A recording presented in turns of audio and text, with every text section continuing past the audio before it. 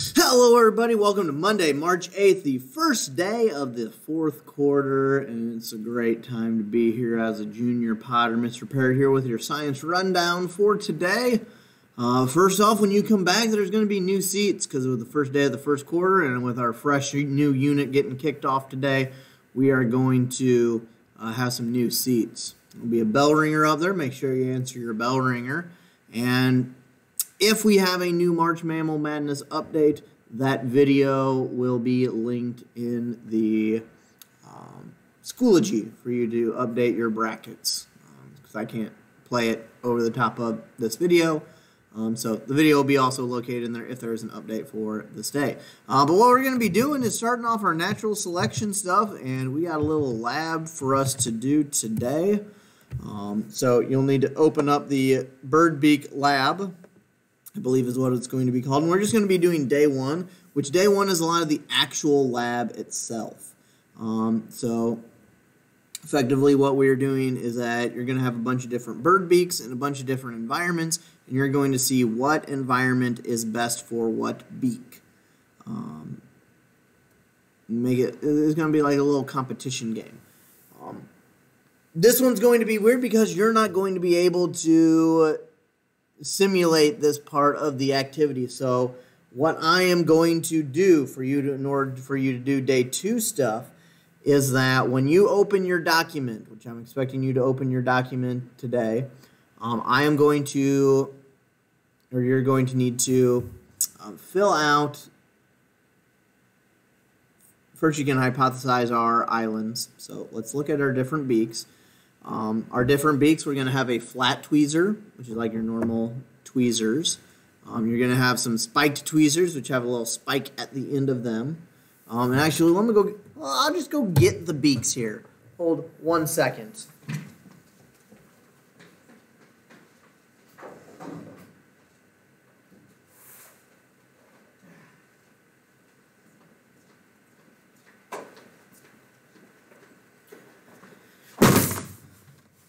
I mean, it was just on the other side of the room, so might as well just show you what we got here for our beaks.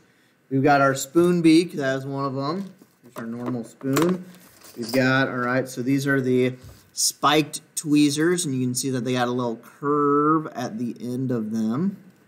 We've got these, what we're calling the flat tweezers, because they got kind of flat on the top and at the bottom. That's going to be our flat tweezers.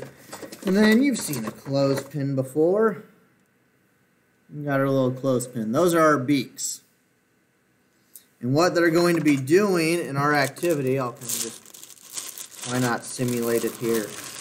They're going to be seeing how many beans that they can grab out of different environments. So here's an environment of one of our cup environments. You consider this to be the Beaker Island or Marchena. But we got a variety of different environments that they're going to be pulling from.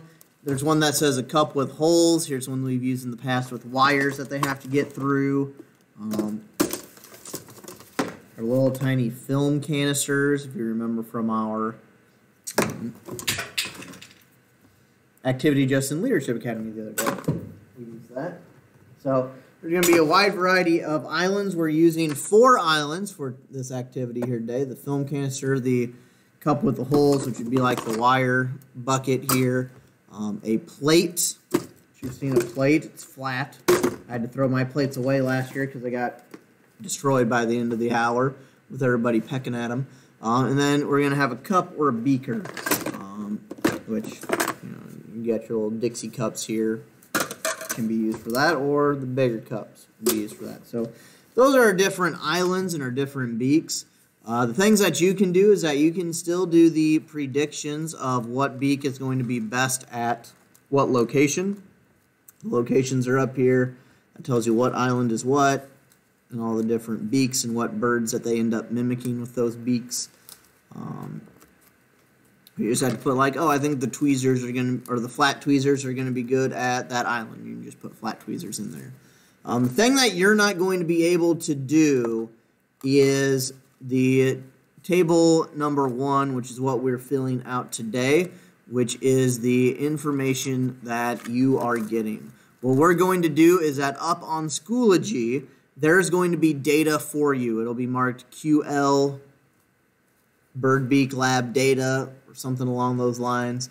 And that is going to be data for you to use for that portion of it. Then what I am able to do then is give you some data from somebody else in class for you to do data table number 2. But that data table number 2 is not until day number 2 anyways.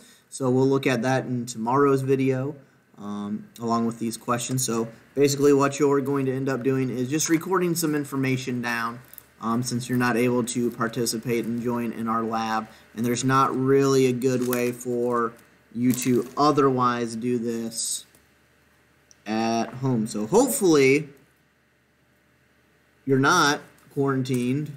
It's been a while since we've had one, but just that you are actually here with us. But if not, I'm going to get you that data. Look for that data in the folder there.